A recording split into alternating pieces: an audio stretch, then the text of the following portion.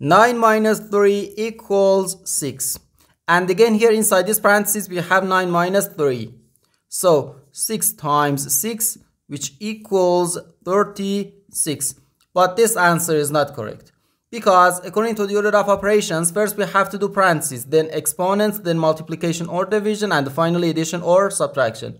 Remember that multiplication and division have equal priority and we have to work from left to right.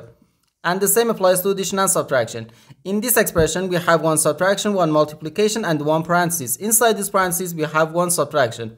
Here we have a multiplication, because in mathematics, when a number is placed next to parentheses, it means multiplication. And we usually don't write the multiplication sign for brevity, okay? So according to the PEMDAS, first we have to do this parenthesis, then this multiplication, and finally this subtraction. If we do this subtraction before this multiplication or this parenthesis, it is wrong.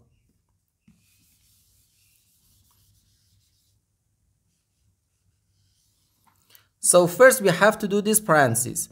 Inside this parenthesis we have 9 minus 3, which equals 6. So 9 minus 3 then times 6. Now we have one subtraction and one multiplication. According to the PEMDAS, multiplication has higher priority than subtraction, because multiplication comes before subtraction. So here first we have to do this multiplication. 3 times 6 equals 18. So 9 minus 18, which equals negative 9. And this is our final answer to this problem. The correct answer is negative 9.